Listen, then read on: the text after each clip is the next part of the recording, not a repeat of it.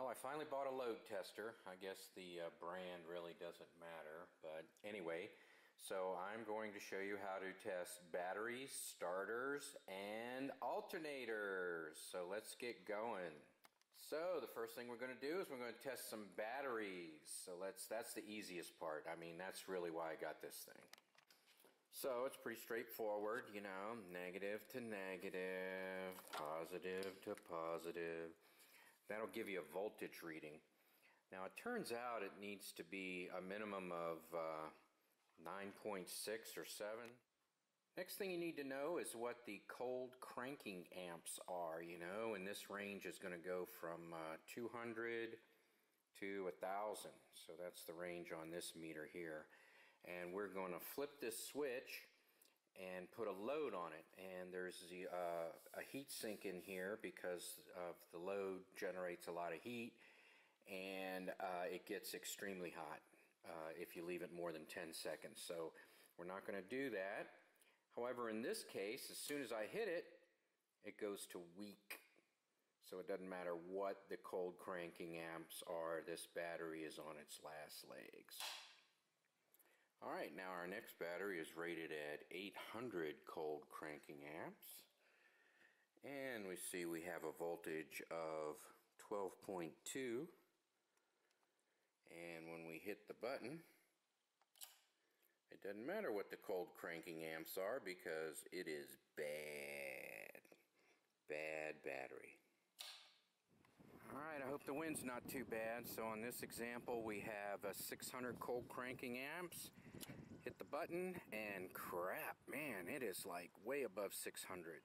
So, but we need to note the voltage. The load voltage is 11.2.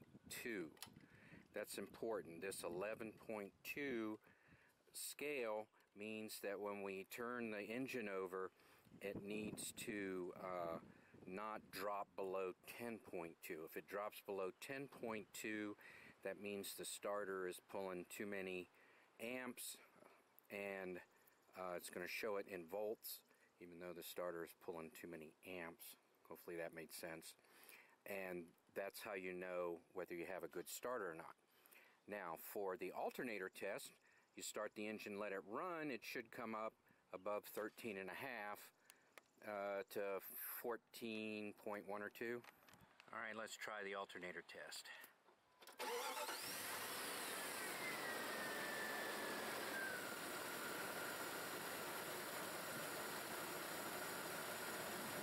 Okay, we're good. Alright, now for the starter test, that's a little bit tricky. Most modern vehicles don't have a distributor cap, and you can't just pull the wire off the coil and disable the vehicle. On modern vehicles, it's best to pull the fuse to the fuel pump, and that'll keep it from starting. But in this case, I can keep the spark plugs from sparking. So let's crank it up and see where it's at.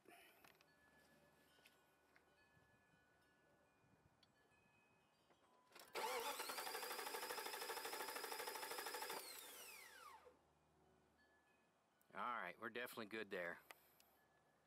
Alright, there you have it, battery tester. And besides the different brands, what makes them different is the rating. Like this is 100 amps for 12 volts and 50 amps for 6 volts. Alright, also the scale for the cold cranking amps could vary from one to the other. There, you might not be able to go up to 1,000 if you need it. I would say at least go to 800 for most cars. And it allows you to check the battery voltage, cold cranking amps, charging system, and starter. Now, what I just showed you in the video, most auto parts stores will do that for free. Just go to your AutoZone, O'Reilly, Advance Store, wherever you're at, whatever you have, and more than likely they'll bring one of these guys out and check your system for free.